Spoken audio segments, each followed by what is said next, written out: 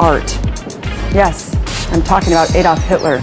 It'll take time to restore chaos.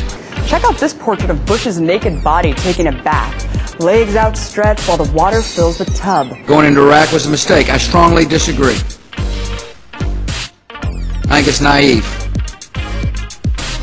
I think it's a mistake for people to Look at this self-portrait of Bush standing naked in the shower as his confused face stares back at him through a hanging mirror.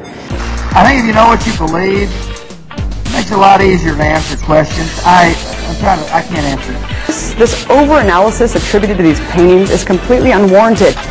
I know the human being and fish can coexist peacefully. But I digress. Just always remember, Bush is a war criminal first and a painter second. A more personal touch. I obviously thought he had weapons. He didn't have weapons. The world thought he had weapons.